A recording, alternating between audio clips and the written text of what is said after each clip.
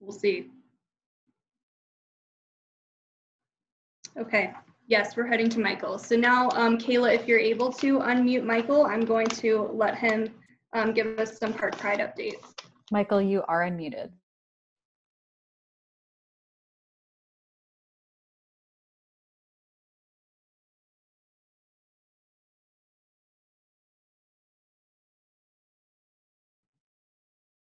Michael, can you hear us?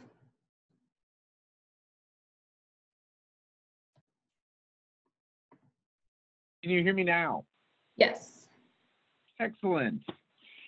So first off, I want to thank everyone for joining us at this hour, at this time. I do feel like we are at a very difficult time for folks that work in parks and green space. This is a time where we're encouraging, if anything, we're looking at both as this issue has developed. When it first started,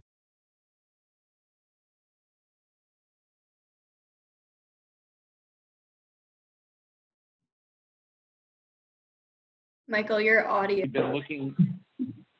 What's that? You cut out for a second. Oh. Go back to difficult time. Okay. So I think we're at a very difficult time for those that work on parks and green space issues. And I feel like we've had to evolve and change our messaging as the intensity of these issues have escalated. Oh, great. Yeah, and, here, this is all we have to do. We just have to put it on the map. This is for things that are going to happen on. So participants, if you're not muted, if you could put yourself on mute. If you're on the phone, that's *6. So I'll just keep going. That I think that we are at an interesting place where our messaging has evolved from initially really focusing on encouraging folks to use their parks and to leverage the opportunities that they afford, to really more of a focus on erring on the side of caution and encouraging folks to practice social distancing, but also given the fact that we see in some cases that people are not observing the need to keep separate, really encouraging folks to take the shelter-in-place guidelines seriously and encouraging people to experience nature out their window, in their backyard, on their neighborhood street, and only to go to your local neighborhood park under certain conditions. With that in mind, I feel like we have found ourselves wanting to make sure that from a community-facing standpoint, that we're asking for people to spread the word about the need to err on the side of caution, not to be playing on playgrounds and other surfaces. I am seeing that there seems to be more attention to the guidelines that are being put out there, but still see plenty of different examples where people are not taking this as seriously as they should. So this has been, as we've been working at Park Pride, we've been working remotely and continuing to use things like Microsoft Teams as well as Zoom to keep connected with folks. And I feel like we're doing a decent job of anticipating the issues as we're moving forward. I'll also mention that Park Pride as a nonprofit organization has been facing a lot of the financial implications that are coming up with the economic impact. So very closely, we're engaged on efforts related to the CARES Act and the relief that's being provided for small businesses and nonprofits, and are looking at that as a sign of relief that we are hopeful will be helping us in our efforts as we're moving forward in 2020.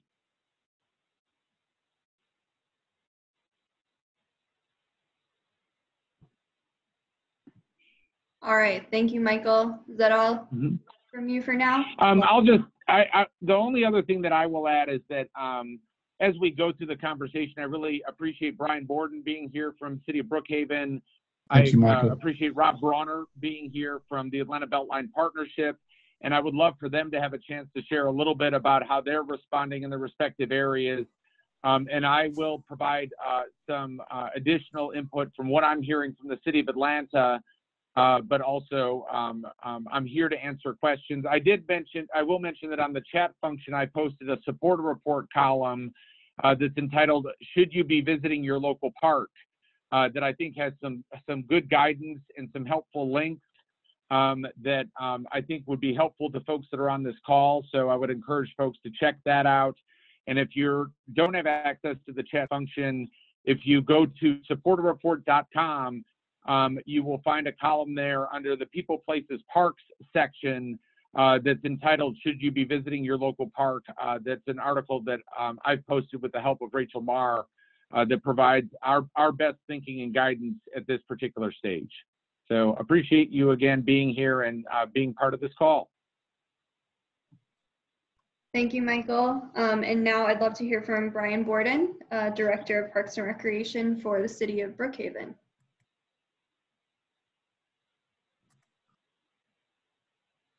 Yeah. All right, there we go. Thank you, Ellen. Thank you, Michael, for having us. In the city of Brookhaven, you know, we were kind of taking the lead in this from the very beginning. Our mayor, our council was very proactive.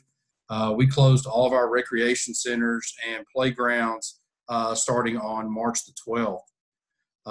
As we've gone on, we've included to shut down all of our dog parks, all of our outdoor restrooms, all of our athletic fields, outdoor basketball courts, tennis courts. Everything has been completely shut down in order to try to keep people from social gathering and to help limit the spread of the COVID-19.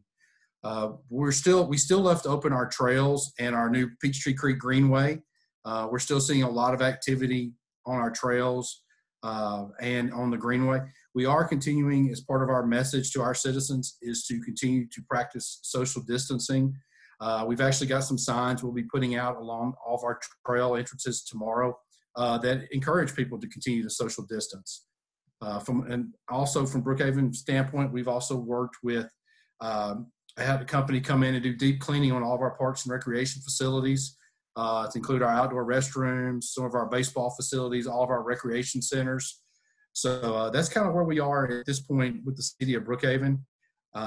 Right now, we're still under the shelter in place through the 15th through our orders, as well as the governor's orders that were extended out to the 13th of May just this afternoon. So from a standpoint of in Brookhaven, we're seeing a lot of people obey this, staying in, but we're also seeing a lot of people now out walking, getting the exercise, getting out of the house to help with their mental sanity at this point, coming out and using our parks. So.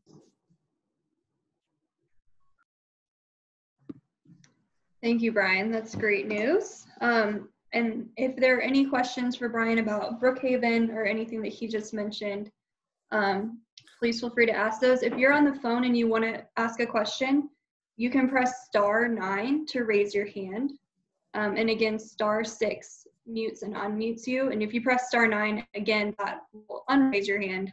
If somebody asks your question and it gets answered, you can lower your hand.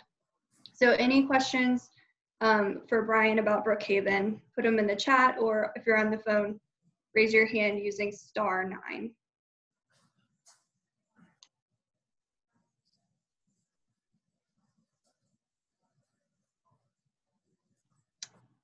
All right, I'm gonna give it a, yeah, I think so.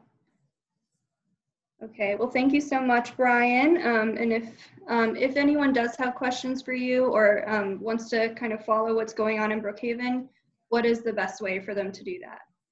The best way for people to continue to follow what we're doing in Brookhaven is go to our city website, www.brookhavenga.gov. Wonderful. Thank you very much. All right. So now I want to welcome Rob Bronner, Executive Director of the Atlanta BeltLine Partnership, to give his update. Great. Thank you, Ellen. I appreciate that. Hopefully everybody can hear me. Because first of all, just want to say thank you and be safe. Absolutely, safety and social distancing and staying inside as much as possible is critical at this time. I frankly would echo a lot of the things that Michael said, and I'll speak for, I'm going to kind of wear two hats here, both as Executive Director of the BeltLine Partnership and then Clyde Higgs, who's the CEO of Atlanta BeltLine Inc. Regrets that he could not participate today, but he and I have been on enough calls together that I can kind of channel a lot of what Atlanta BeltLine Inc. is doing. And actually they had a board meeting this morning and provided some updates on trail usage, which I will share as well. We had, both organizations have been working remotely since March 13th. So we're, I guess, in the 4th week now of working remotely. The BeltLine Partnership, for our standpoint, we have suspended all programming. That includes the Adopt the BeltLine program with Park Pride, although I know we've continued to work together to figure out how we can plan to get back out there when it's safe again. We are trying to figure out how many of our programs where we can do them virtually. So one of those that's really important to us, not directly parks related, but we have a series of home empowerment workshops that are geared towards helping residents in BeltLine neighborhoods connect with the programs and partners and resources that can help them to stay in their homes. And certainly during this time and the economic challenges, I think that's probably more important than ever. And so we have our next one coming up on April 18th, and we will be doing that virtually. So that may actually be something that we can learn from and make part of the way we deliver that programming going forward. Also trying to figure out how can we do volunteer training and other things online so that we can hit the ground running when we start up again. We've been fortunate at the BeltLine Partnership that we have not had anybody on our team of 7 diagnosed with COVID. At Atlanta BeltLine Inc., they actually have had one employee who was diagnosed with COVID. Fortunately, that employee is doing well now. Fever's broken, and they're recovering. But the virus certainly did hit close to home on our team. Like Michael said, we are also have our application into the Paycheck Protection Program as part of the SBA Small Business Recovery, and working with our bank to move that forward. But we're kind of all in this together. I mean, I would say top line that certainly there are many organizations who are working very hard right now to address the immediate crisis, and they all need our support. We are continuing to work kind of behind the scenes because we believe very strongly that the BeltLine is going to be a critical piece of the recovery once we get through the health crisis.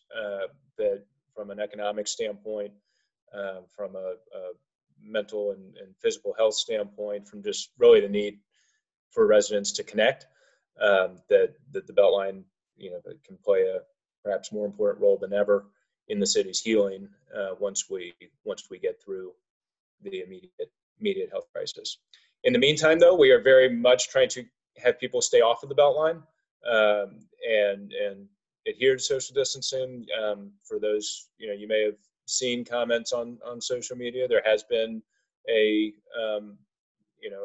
vocal group that has been pushing to close the BeltLine.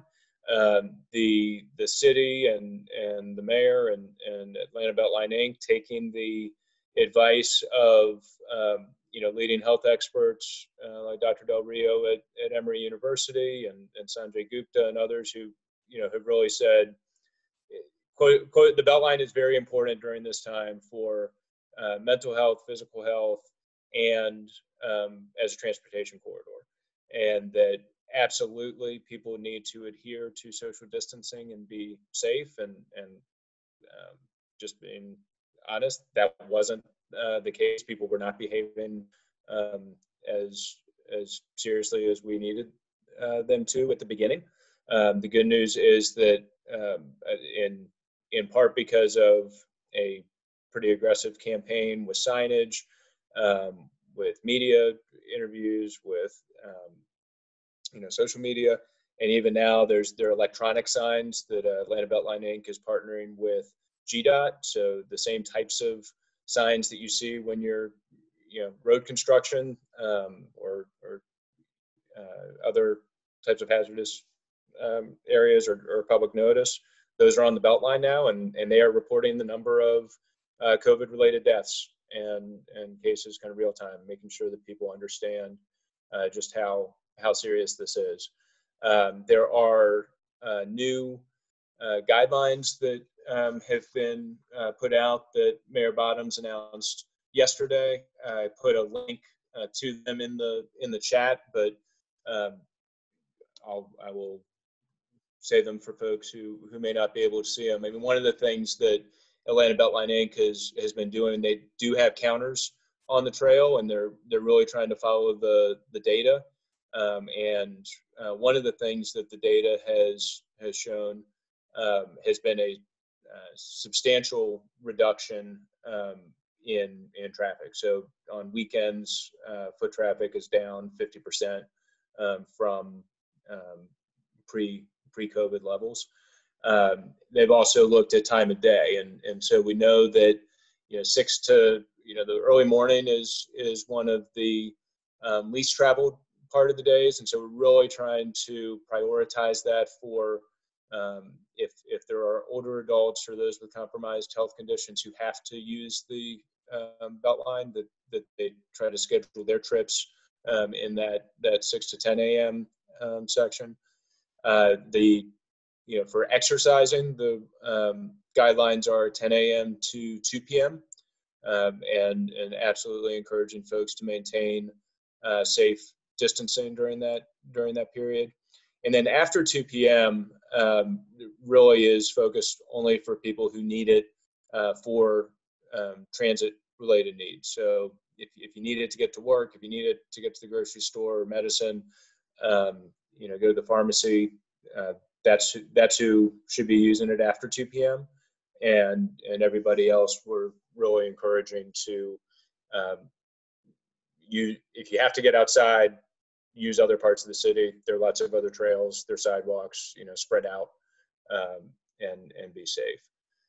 So that's the kind of summary of where we are on the BeltLine. Again, if you look at the curves, weekend traffic is down substantially. Traffic overall is down substantially.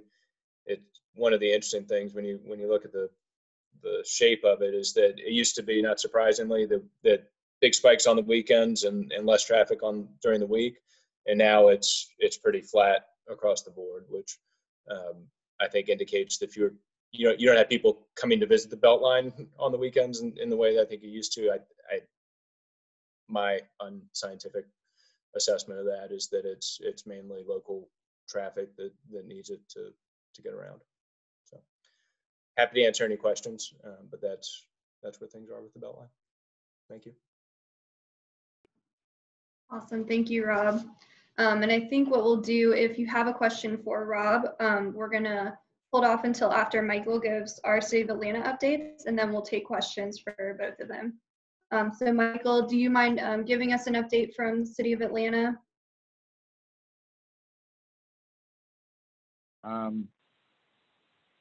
So a couple of things that I did want to cover. First off, I'm going to share a statement that the City of Atlanta had provided to us that I will both read as well as share in the chat function, that kind of shares their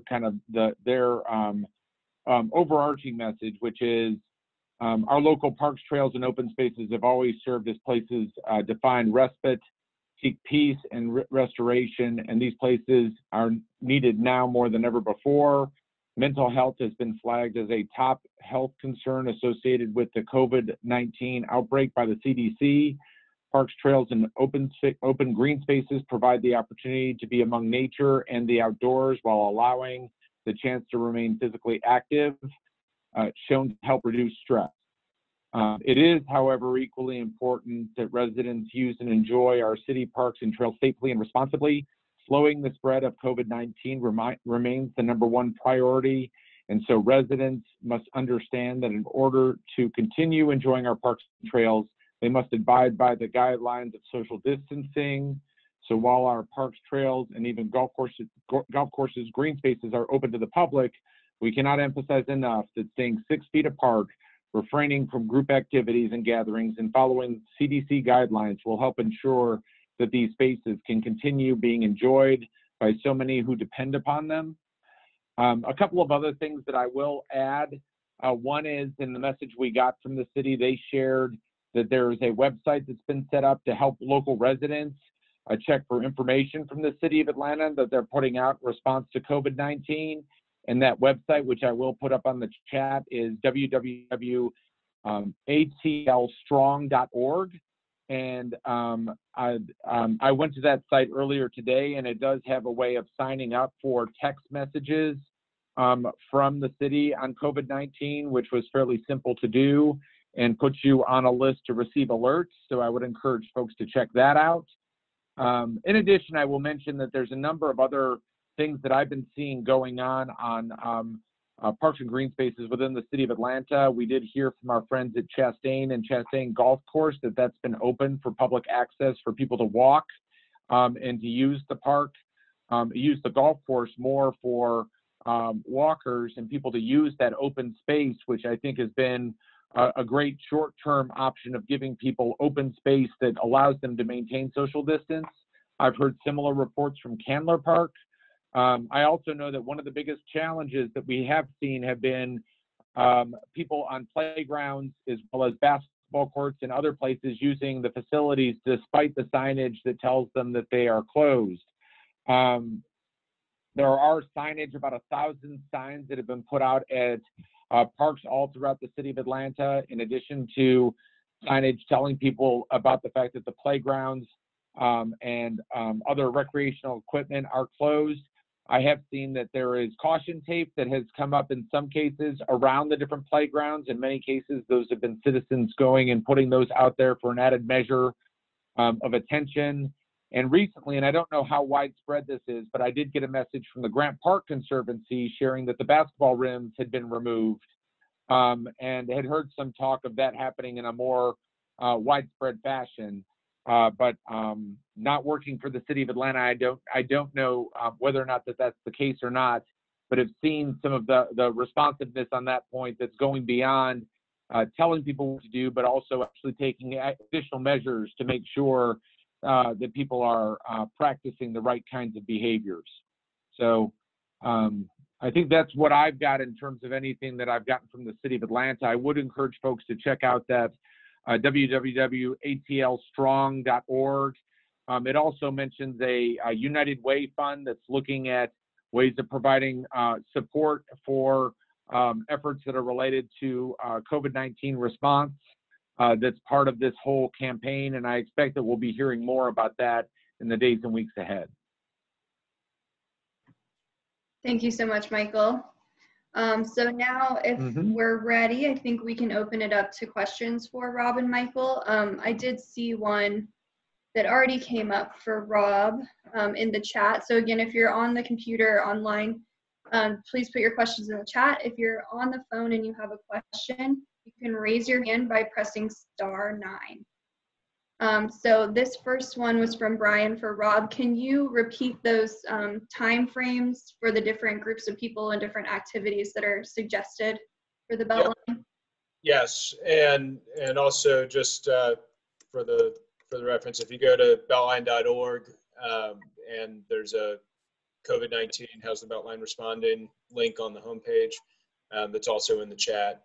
But the hours are 6 a.m. to 10 a.m. it's the prioritized time period for older adults and those with compromised health conditions. So that's 6 a.m. to 10 a.m. 10 a.m. to 2 p.m. is when, if you need to use the BeltLine for your daily exercise, of course, need to practice safe distancing while you do that. That's between 10 a.m. and 2 p.m. But we really are trying to,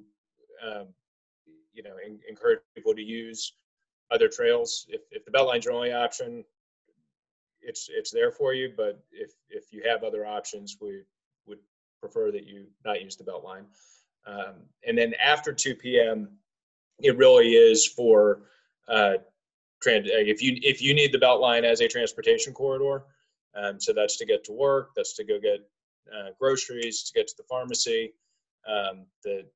after 2 p.m. that really should be the only group that's using the BeltLine in the afternoon. Everybody else, we really need them to stay off and either find other options or we need to find other options. So Ellen, I've noticed that Audriana had her hand raised. Is that intentional, Audriana? Were you trying to ask a question?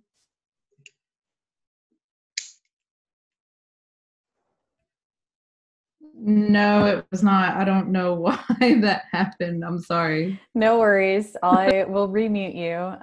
I also noticed that phone number had raised their hand, and that is ending in 0226. So I'm not sure if they were trying to ask a question as well. This is the your unmuted phone number that ends in 0226. Did you have a question? Okay, I'm going to assume that that was incorrect. So I will remute them, and Ellen, you can continue. Okay, so there was actually another hand raise on the phone. The number's ending in 5389. You're Yes. now unmuted. This is Pauline Drake. Mike, can you hear me? Yes, we can. My question relates to something that Michael and another speaker mentioned, and that's the opportunity for getting, I think, grants from the Small Business Administration. I wanted to ask him to tell more about that and how those funds would be used and how soon he would expect to know whether such a grant would be made available. Michael, do you want to? Sure, I'll be. Why don't I start? And I will say that I have a little bit of tunnel vision in the way that I have been approaching this, because part of the quick learning curve has been how it relates to Park Pride, but also recognizing that there are a wider range of small businesses and nonprofits that are impacted. But the CARES Act actually set up a measure to look at the ways that the impacts of COVID-19 are negatively impacting small businesses and nonprofits across the U.S. So there's a care package that was set up and a process that has been very quickly outlined by the Small Business Administration. And so this is a federal program that is essentially a loan program that allows small businesses and nonprofits to essentially apply for a loan that is equal to 2.5 times your salary plus benefits through payroll, and having a whole series of different requirements and guidelines that need to be followed in order to both submit for the loan, and then under certain conditions where you're adhering to certain rules of keeping folks on the payroll, not eliminating staffing positions because of those budget cuts, that loan is forgiven. And so that has been really where a lot of my attention has been. I also know that through the CARES Act, they're also providing support for individuals in the form of enhanced unemployment and benefits for people who are in a place where they're either reducing their work hours or in a furloughed capacity, that are actually providing some relief as well. And while we're on the call, I will send a link for some more detailed information on the CARES Act and more detail. Much of the information that we've gotten up to speed on has been coming through the Georgia Center for Nonprofits, that from the point that this was actually working its way through Congress to its implementation. And just this past Friday was when they actually got to the point of actually kind of releasing the program. And many of the banks came online and started providing an opportunity to submit loan applications.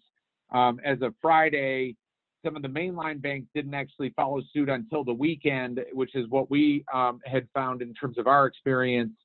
But they're expecting this to move pretty quickly, as in a couple of weeks before dollars are actually groups. I know that we're right now working through the process ourselves but expecting to have a fairly quick response on this. And again, part of the impetus for this was looking at the negative impacts on the overall economy of nonprofits and small businesses that were looking at the need to eliminate positions because of the inability to cover the shortfall, and looking at a relief package that was meant to address that issue, and then benefits actually going towards individuals in the form of enhanced unemployment and other types of benefits along those lines. So is there anybody who would care to add from what I've shared already? I'm sure I've have some gaps in my understanding, but that's what I know. Michael, that was a really thorough, good overview. The pieces that I would maybe underscore. So the CARES Act, just maybe everybody knows about it, but that's the $2 trillion package that went through Congress a little bit over a week ago. For the Paycheck Protection Program, which is the loan program that Michael talked about, just to be clear, you apply for that through your bank. There are certain lenders who are approved by the Small Business Administration to give this type of loan. So if you haven't already, I highly encourage you to reach out to your bank, see if they qualify for that. Many of the banks are giving first priority, and maybe at this point only priority, to their existing customers. So definitely encourage you to reach out to your bank. And there are multiple loan programs. We at the BeltLine Partnership are doing the same one that Michael spoke to, which is essentially helping. The intent is to keep people employed, and it's calculated based on your payroll costs and benefits. There are other programs if you have a small business that maybe was directly impacted, like a restaurant or something. That there are other types of disaster loan funds that may be better suited to you. The Georgia Center for Nonprofits is a great resource. I would say the Pro Bono Partnership is another one who has been publishing a lot of information for folks in Atlanta. And then if you're not a nonprofit and it's more of a small business thing, there are some things like forgoing or deferring Social Security taxes and other things, but you kind of have to pick which of the programs works best for you based on your specific situation. Thank you. Pauline, did that answer your question? Yes, thank you. Awesome. So I'm going to actually go back to 0226 number, which is Catherine Spillman, and then we have a question from David in the chat. Good evening, everyone. Can you hear me? Yes. Yep. Good evening, everyone. Thank you to all of you that are on this call this evening. Rob, question for you, and also I have a comment, if you could indulge me. The first comment, or the first thing that I have is a question, and that is, to what extent does the BeltLine work with the PATH Foundation on putting signage out? So we had reached out to Park Pride about signage needed on the Northwest BeltLine corridor, and was happy to see that signage go in. However, on the PATH Foundation connector trail that goes around the other part of Bobby Jones Golf Course, that section of the trail did not receive signage. It could have changed in the last couple of days. I have not been on it in the last couple of days, but just have a question about that in terms of, should I have actually reached out to the PATH Foundation about their policy regarding putting up signage, or are you working together? If this unfortunately goes longer or we have another pandemic in the future, how are the two of those organizations, your organization with PATH, working together to make sure that all trail segments are covered? Yeah, let's see. So I'm going to give you the best answer that I can, kind of acknowledging that Atlanta BeltLine Inc. has been the one who has, and I think they've been doing a great job on the signage, but and I will try to text them and get an answer after I give you this answer, and if I get it before the end of the call, I'll share it. So what I can say about PATH is that, PATH's model generally is after they build a trail, it's turned over to the local governmental municipality, and that any signage on that is really done by whoever the municipality is. So PATH generally does not have, as far as I know, kind of ongoing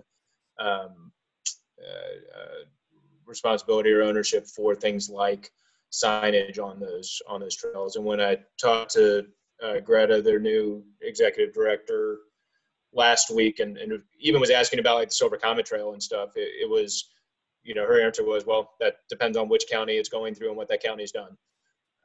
So it's a little bit different situation, or quite a bit different situation than the BeltLine, where the BeltLine's still under construction. Atlanta BeltLine Inc. and the partnership are kind of actively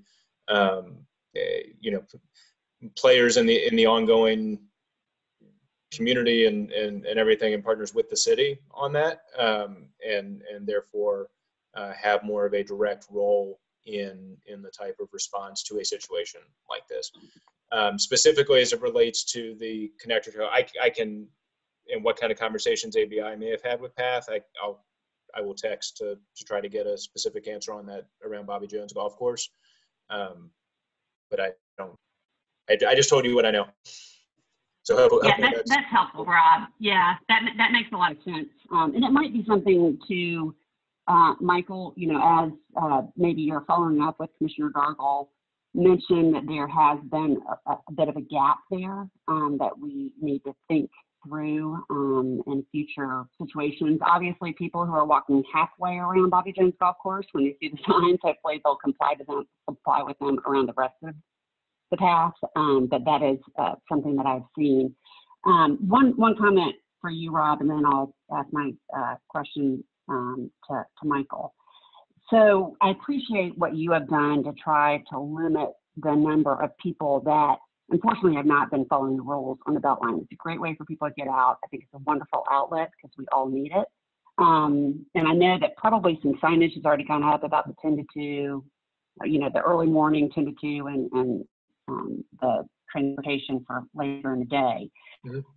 My question is, given the use, I understand really we're wanting to limit the use so that people don't not abide by the 6-foot distancing. But when it comes to weekends, and we know that people are going to be using the BeltLine to get out, is there different signage? Have you thought about whether or not you change those times? Because obviously if it's a weekend, you might have not 9-to-5ers working. What is the BeltLine?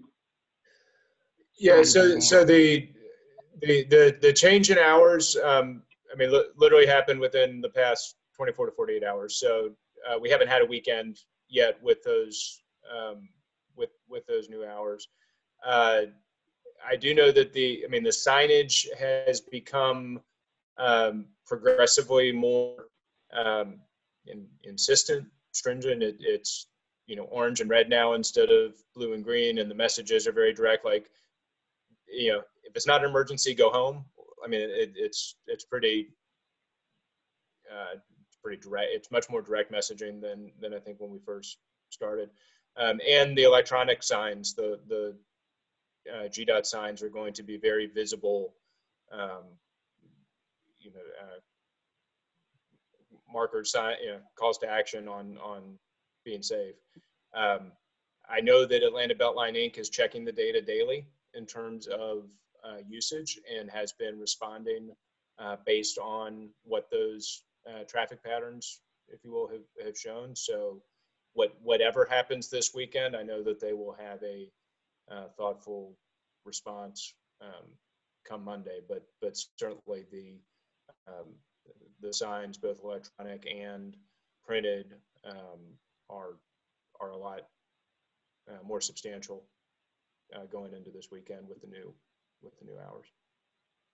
Sure. And to that point, to the extent that we can help, any conservancies that have a BeltLine within their domain, if there's a way for you to create, an email list, we'd certainly be glad to forward information, because a lot of people may not see the new guidelines or what have you. So to that, we're happy to help, and I'm sure I speak for everybody on this call and people that are not on this call. So Rob, I appreciate all that everyone with BeltLine is doing, and I'll move my question over to Michael, just to pass along to Commissioner Dargle.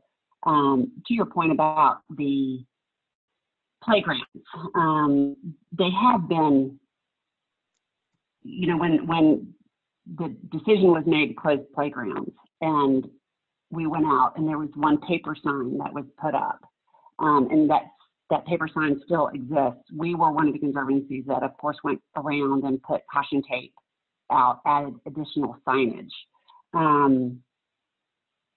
I'm curious to know from Commissioner Dargle, not from you, Michael, because I don't think that you could answer this. What is the Parks Department's policy on going back by and visiting these playgrounds to ensure that if caution tape has been put up, it's not been written down, or that the signage has not been taken? Because that's what we're seeing at Memorial Park, whether it's teenagers or who knows what other reason could happen. A lot of our efforts get undone over the days, and then we try to get back as we can, but again, it's challenging given the mandates that are out there right now. Mm-hmm. Am I unmuted? Yes. I can hear you. Okay. So a couple of things. First off, I think the specific areas, like the area that you mentioned by Bobby Jones, and for other folks that are aware on the call of if there are parks or trails that are lacking within the city of Atlanta that are lacking signage, if you can give me very specific details on those areas. I know that the Parks Department has put out about 1,000 signs out into the different parks and trails all throughout the city of Atlanta. And as a follow-up for this call, I would love to give them some ideas of places that are needing additional signs. And the message that I got from the Parks Department was a willingness to respond to those needs. We have been doing weekly Friends of the Park support calls that some of you have participated in, that have happening every Friday from 12 to 1, where we've been listening to what we're hearing on the ground in neighborhoods all throughout our service areas. And we have been hearing some of the things that have been happening with the police, with the caution tape that's up at the playgrounds. That has not been something that the Parks Department has been, is a sanctioned activity. It's not something that they're doing to check. They're not, and for that matter, the one response I've gotten so far on this was that was not something that they were condoning.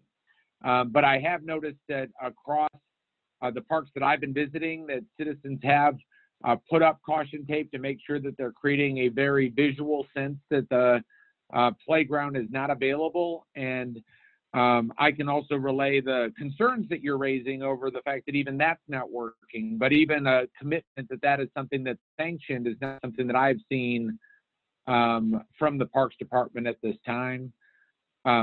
Back to the comment that was brought up in terms of what Rob shared in terms of path trails being the jurisdiction not of path but of the Parks Department. I do know that there are maintenance obligations for all of the City of Atlanta trails by the City of Atlanta. And again, that's where I think on the signage that we have seen, and what I'm talking about are the signs that say "Do your part while in our parks," practice social distancing, and they're the blue and white signs that the Parks Department has put out. I think if there's examples of parks that don't have those, as well as trails, I think that there is some ability to respond to those. So I don't know that that's exactly giving you the answer that you're looking for, and I do recognize some of the different issues that we're facing in terms of the question for what are the rules in terms of are they open or are they closed, and then what do you do in terms of enforcement. I do think that that the signage that the BeltLine has done, both from the initial signs that you put out there that were creative and attention getting. We're out there before anybody else's were out there. And then when it was seen that those weren't proving to be as effective in changing behavior, the escalation of the red stop signs and the orange signs have continued, I think, to ratchet up. And I do think that those have been helpful in trying to move things in the right direction, but I recognize there's still room for improvement. So I think the message that I can share on this call right now is, as a nonprofit that supports parks, we're really trying to encourage people to err on the side of caution, but also this is a kind of a big, and I've heard it referred to as a big virtual experiment on behavioral change. And I think that the main point is not to disengage. So Brian Borden shared that they have gone through steps in Brookhaven to not only remove the basketball rims, but the nets and other types of things. And I think we need to be observant of what we're seeing in our community and relaying that back to our government partners and our elected officials, what we're seeing. But part of this is not just a decree, because again, as we pointed out, the playgrounds are closed officially, but there's still activity that's going on in those places. So we really need to look at how do we change behavior, and recognizing right now we're not at a point where the Parks Department has ample or abundant staff to respond to those different types of things. Just the effort to get those 1,000 signs out there in short order in the different parks has been a major lift. And so I think that we need to continue to work on this and to share what we're seeing. And I will come back to the fact that after this call, if you're wondering, so what happens next? On Friday, we have a peer support call from 12 to 1, where rather than hearing from our different speakers, we hear from our friends at the park groups and our conservancies what they're hearing in their community. And from this call, we'll be relaying what we're hearing back to our partners that aren't on this call at this time. So Michael, just one last comment, and then Kayla, you can mute me again. Michael, I appreciate that comment about the Parks Department. I think everyone is doing the best that they can. And I think everybody is doing a great job, you know, and we certainly are learning how to do a better job. BeltLine, as you said, has done an excellent job in terms of putting that signage out.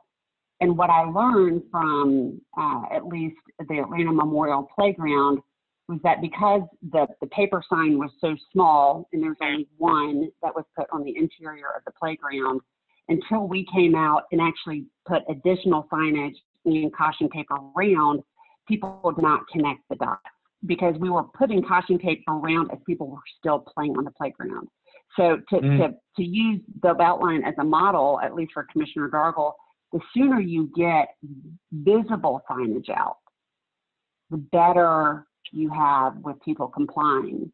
So of course, right now, no one's playing on the playground because it's known far and wide that playgrounds are closed. But in the beginning, with one paper sign, it wasn't sufficient. So that's just my only comment. It's not a criticism. I completely empathize and agree with your comment. Great. Great, thank you, Catherine and Michael. So before we move to, I have 4 more questions, I think, on deck right now, but before we move to those, I want to let Brian give a little bit of related information from Brookhaven. Yeah, thank you, Ellen. And just to follow up on what Michael was talking about, in Brookhaven, we've put all the caution tape around, we've put the signs up, and as he talked about, we removed the basketball courts. We had put caution tape up on our outdoor basketball court at our Linwood Park Rec Center, and most of the people had started to really pay attention to what we were doing. Then one night we had a large group of kids that came out, and we had to call the police department out there to help break it up. And we asked them, you know, why did you cross the tape? Didn't you see the signs? And they were like, what signs? We thought this was a crime scene. And the officers were like, well, then you really shouldn't be here. So that's what let us go ahead and pull the rims down, remove all the volleyball nets. Our citizens have been really good about connecting through our Brookhaven Connect app, of letting us know if there are more than a certain number of people showing up at parks. That's one of the reasons we're looking at, or we're going to be putting out the signs tomorrow on social distancing to remind them that, hey, if you're in our parks, it's great to be in the parks, but please remember to keep your 6-foot distance. Our members are out in the parks every day. So we're able to go out and look and see what caution tape has been taken down, or if it has. If it's not, for the most part, our citizens have done a really good job of staying off the playground equipment. I've seen a couple of instances where something's been pulled down. I don't know if it's just because of the weather or something else. We did have an individual that bent one of the gate latches on our dog park because he wanted to let his dog in, even though the gate was locked. So we've had our share of challenges as well, but for the most part, citizens have stepped in, kind of been our eyes and ears after hours, and they know that if there's an issue, they can reach out to the police department, and the PD will come out and make sure that the situation is handled appropriately. Great, thank you, Brian. And that actually leads well into the next question. So I've got 4 questions on deck from David, Jerry, Rosa, and Jim. So David asks, I assume about the city of Atlanta, has the city added more security or implemented fines or other measures to reduce gatherings and exposures in the parks? And I'm not personally aware of any kind of more advanced enforcement, but maybe Michael or Rob knows something. And I don't honestly know, and I'm curious with Rob on any of the different areas that they've had some of the larger concentrations of folks, whether or not enforcement has been something that has entered into the conversation. To my knowledge, I am not aware of added enforcement specifically towards enforcing social distance. Yeah, I have not heard any. I have not heard of anybody getting arrested or fined. I haven't, and I think there's a lot of very critical stuff happening. I mean, they're limited police resources and such as well. Got it. I guess we'll keep an eye on that. And Jerry, you are raising your hand to ask a question. Yeah, I think I'm unmuted now. Can you hear me? Mm-hmm. Yes, we can. Okay, thanks. First, I wanted to thank Brian because I'm a resident of Brookhaven, and I know how hard it is for him to be keeping control of all the parks here in the city. I've witnessed the ribbons ripped down, and I've seen people playing tennis on the park near me, and I know it's hard to police, and more power to you for doing that. But I did want to just reach out to anybody that, this goes back to what Rob was talking about earlier on the Paycheck Protection Program. I'm with Bank of America, and I actually helped Earthshare Georgia submit their application a couple of days ago. So I would be willing to help anyone with their submission if they want to reach out to me. If you're a small business or a nonprofit, I can help you. Of course, that, like Rob said, you have to be a customer of Bank of America to work through me. But if you are, you can reach me at jerry.travers@bofa.com. So I'm willing to help you out. That's great. All right, that's all I've got, Ellen. Thank you so much, Jerry. And Rosa, you had a question. I think it's definitely worth asking. So I would go ahead and pose it, and we'll see if we can help you.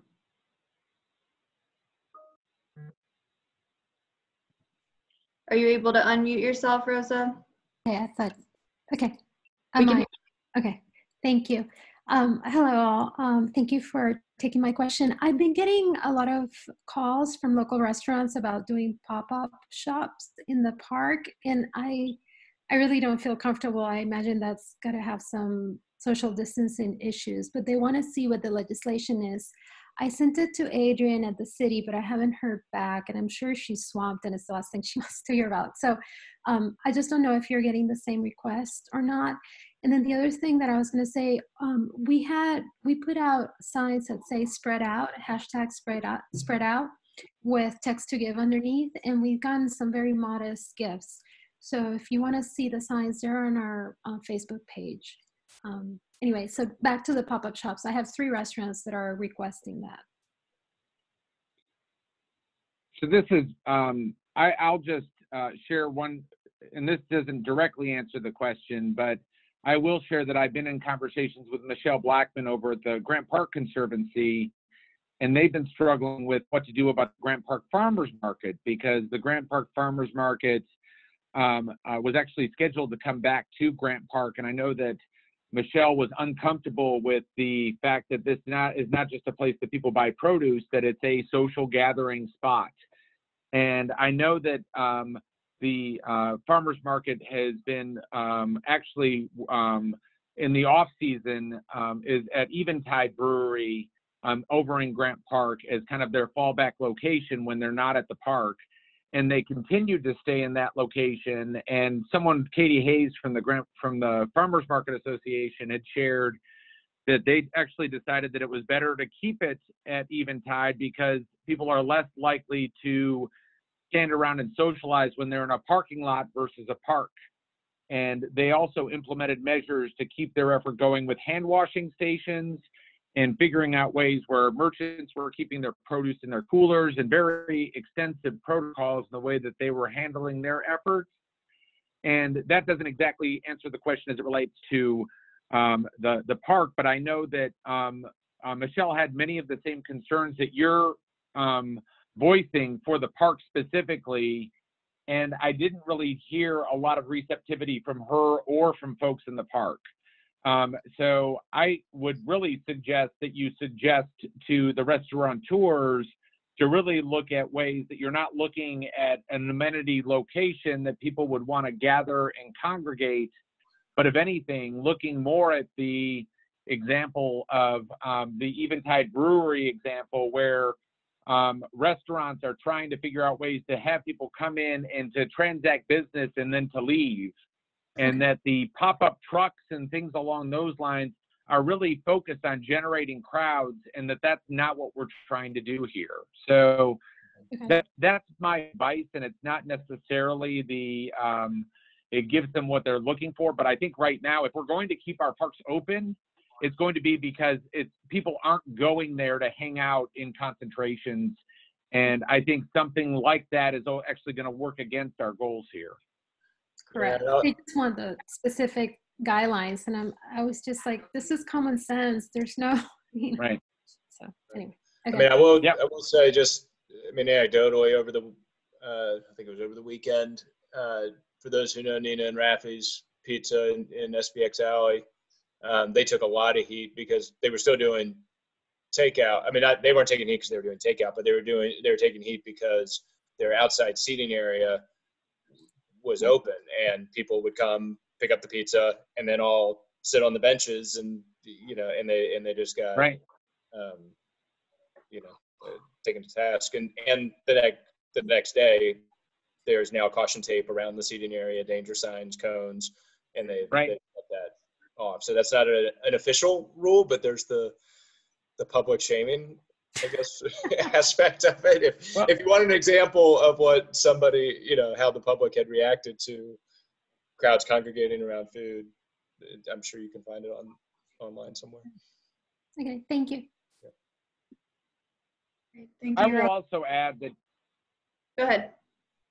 I was just going to add that I have heard some people bringing up, related to the BeltLine conversation and others, that the Streets Alive effort showed ways that roads can be closed and be opened up for public access in different ways, so that we're, again, looking at ways of spreading out and using our space in more creative ways. And again, I think right now we're in triage mode, where we're trying to come up with what are the things that we can do to be most protective of public health. And depending on the duration of how far this goes, I do think there are some ideas for some creative uses. And I mentioned that I've seen use of golf courses for walking, and allowing that in a temporary basis as a creative solution. And I mentioned just now the idea that parking lots could be a place to transact business and get people moving on their way. But I've wondered if more focused road closures in different places might also provide ample places for people to walk, and in some ways be part of a strategy that's making use of our public spaces beyond the parks in ways that keep the kind of distance that we need in order for everyone to stay healthy. That is interesting. I had not thought about road closures. So we had a question from Jim about path trails. Is the guidance for path trails the same as for BeltLine? Sorry. So again, the path trails fall under the same rules as whatever the local municipality has. So it's not a path. You know, path has hundreds of miles of trails throughout the state, right? So it's a little bit different than the BeltLine, where the BeltLine's fully contained within the city of Atlanta, and therefore, you know, if anything, I think there's probably more special rules for the BeltLine than there is for the rest of the city, because it is has been so heavily used. I mean, we're all under a stay-at-home order, right? So I would say that applies to path trails. If I'm understanding the question, my guess is that they're looking at the recent guidance by Mayor Bottoms over time allocations and whether or not that applies to path. Yeah, I think that, as far as I know, that applies just to the BeltLine. The Freedom Trail, you know, Silver Comet Trail, other trails are not under that same guideline. Right.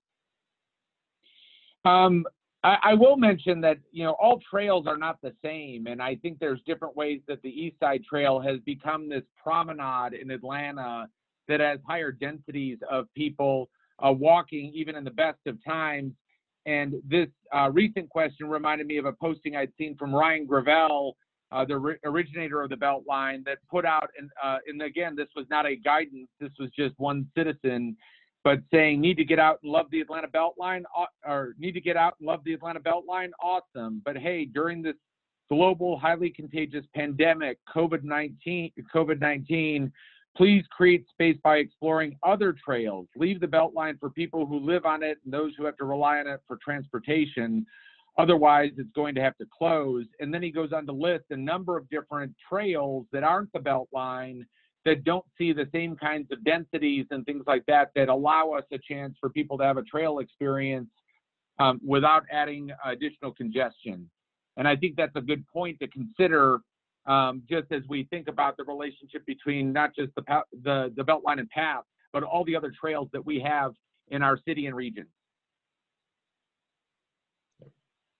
Yeah, I agree. Thank you, Michael. So that is all the questions as far as I can tell. Does anyone have additional questions that have not been asked? Let me see if I can. Yeah, I don't see anyone's hand raised. There are two hands raised. It looks like Pauline and Catherine again.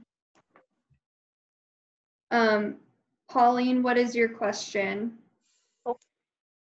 My question actually pertains to something I think the first speaker mentioned. He indicated that during this period, I think in his city, they're taking this opportunity to do deep cleaning. So my question is whether in Atlanta, deep cleaning is in the plans for this period, or if not, whether it could be on the list, deep cleaning for the rec centers.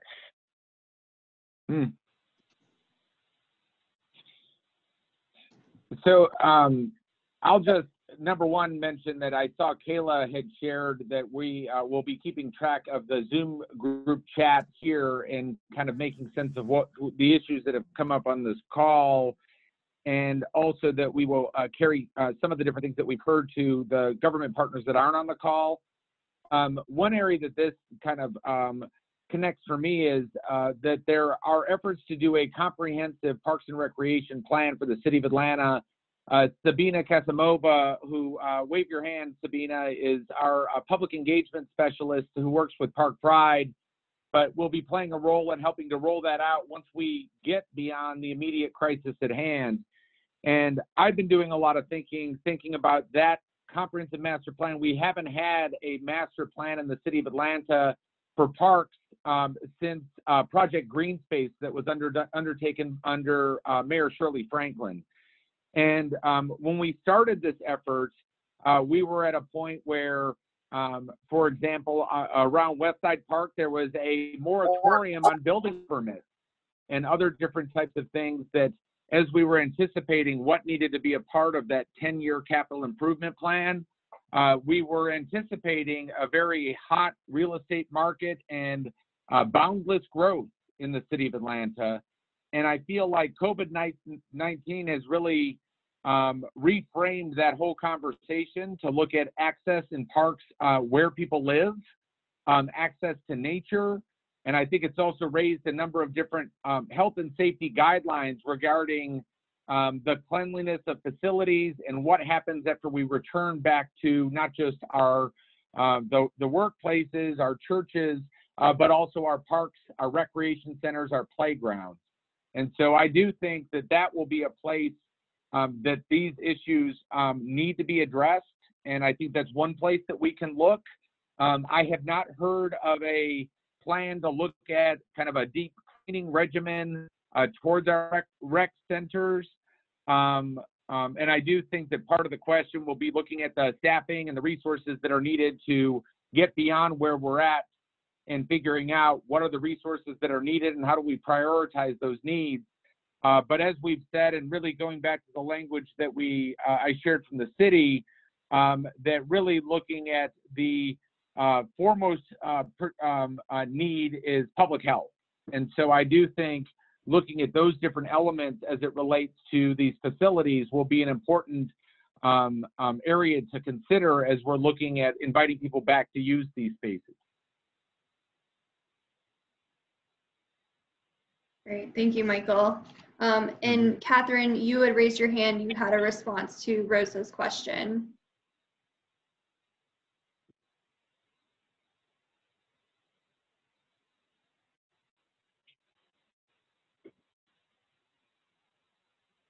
Thanks, Alan. Rosa, just very quickly, getting back to your question, one of the things that I did when I had some of these restaurant vendors who, I think we all definitely want to support when they requested to come out to the park, I deferred them to the Civic Association because I felt, to everyone's point, we didn't want people taking their food and congregating in the park. So that might be something that you want to do if you want to reach out to the Chastain Civic Association, where they can use somebody's driveway instead of the park to do their food truck.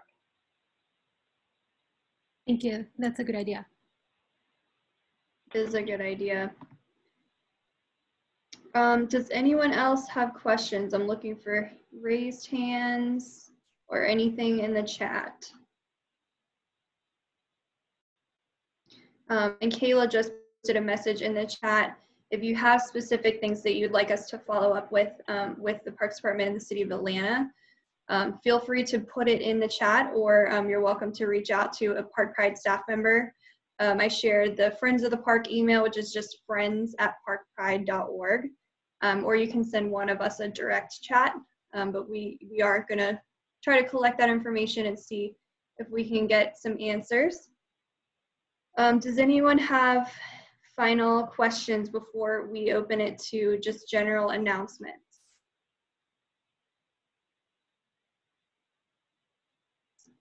All right, we'll continue to put stuff in the chat if you have anything. And now we're just gonna open it for announcements. And I think at this point, you're welcome to just, if you're joining us online, to just verbally do that. You don't have to put it in the chat. You can raise your hand so we can call on you.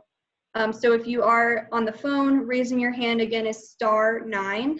If you are joining online or on the app, if you click on participants on your controls bar, you will see at the bottom of the participants window a raise hand button, and that is how you raise your hand. Rosa, you've raised your hand. Go for it.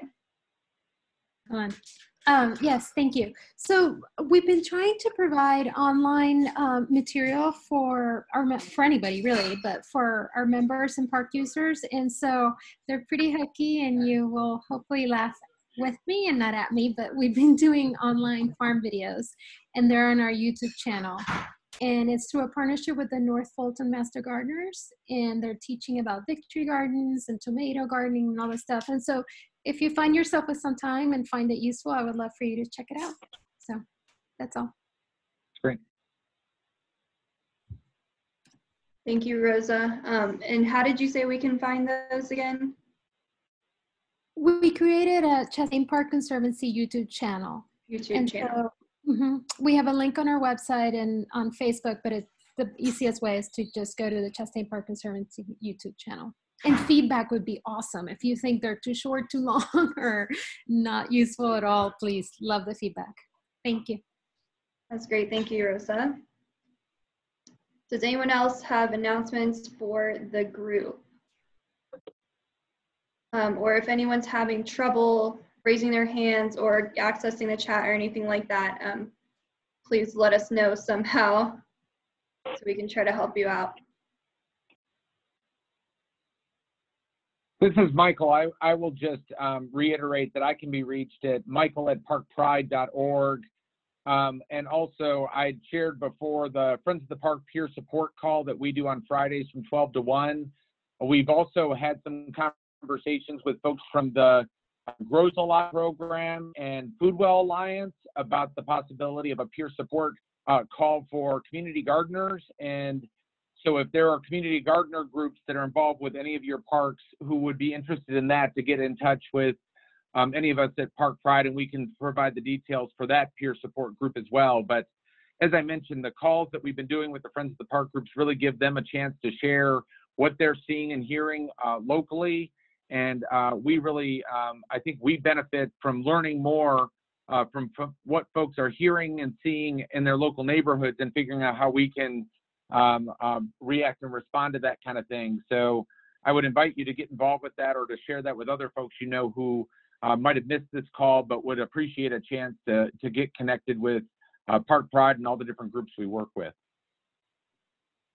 Yes, definitely. And Catherine, you have your hand up. You can go ahead. Michael, this is just more of a follow-up to you. Do you mind mentioning again, I did not have pen and paper ready when you said this before, but the article on Supporter Report, I thought that sounded like a great article to forward on. So if you could share that with everyone again.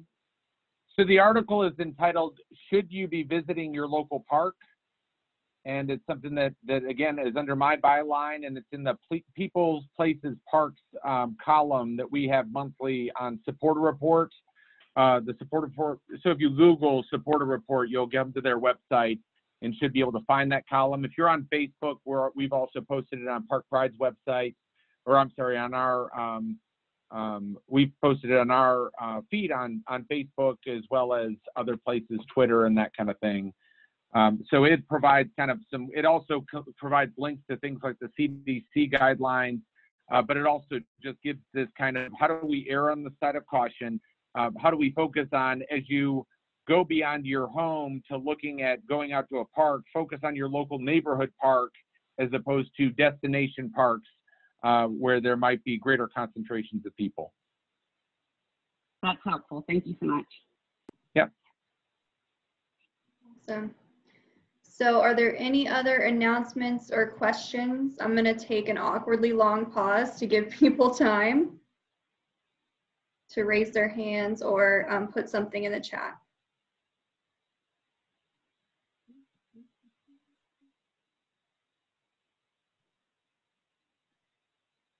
Okay, Kayla, do you mind pulling our PowerPoint back up? And if anything comes up in the next couple of minutes, we are flexible, so please do raise your hand or speak up or put something in the chat. Just give me 1 second.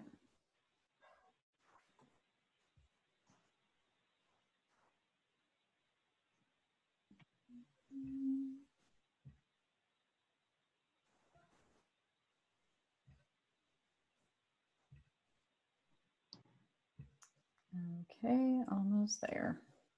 Awesome. Can you guys see that? I can see it. Hopefully everyone else can too. I can see it.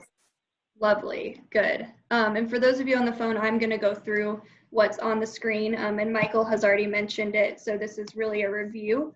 But I just wanted to mention some upcoming Zoom meetings for that all of you are welcome to attend. So we will continue virtual park meetings monthly.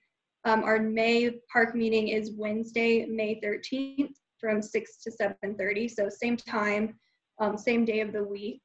And we'll be talking about Nature for All and what that initiative is like, how you can get engaged with it, and just some creative and safer ways to kind of enjoy the benefits of nature during this time. Michael also mentioned our weekly peer support calls for Friends of the Park, and those are open as well. We've had some non-Friends of the Park people join, and that's actually been awesome. So again, those are Fridays from 12 to 1, right in the lunch hour. Those are also on Zoom. We will put, so all these things will be on the Park Pride online calendar. That's parkpride.org. Oh, good. Kayla's putting this in the chat as well.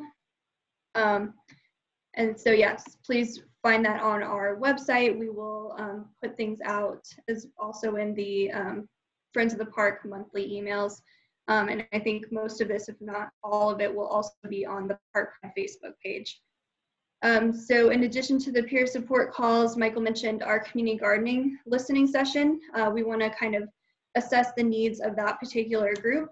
That's co-hosted by Aglanta and Foodwell Alliance, and that will be next Wednesday, April 16th from 12 to 1. So again, at lunchtime on Zoom.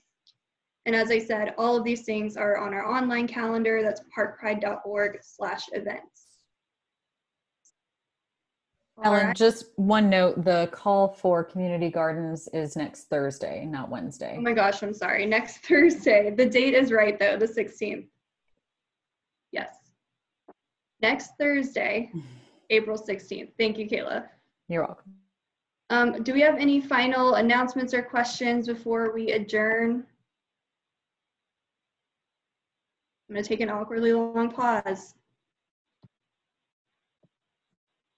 All right, well, I just wanted to say again, thank you so much. Thank you to our speakers, Brian, Rob, Michael. Thanks to all of our participants who joined us. We hope you all stay safe. Please let us know if we can do anything for you. Again, Park Pride is here. We're working remote, so email and cell phone is the best way to reach us. And if you don't have anyone's email, just go to friends@parkpride.org and Kayla and I will help you out.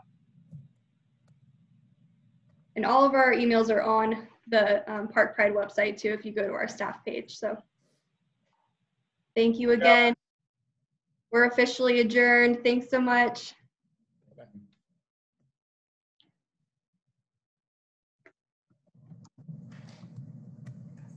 Thank you all. Bye-bye. Bye. Gigi. Okay, I always never know how to hang up. Oh, here we go. You went to me.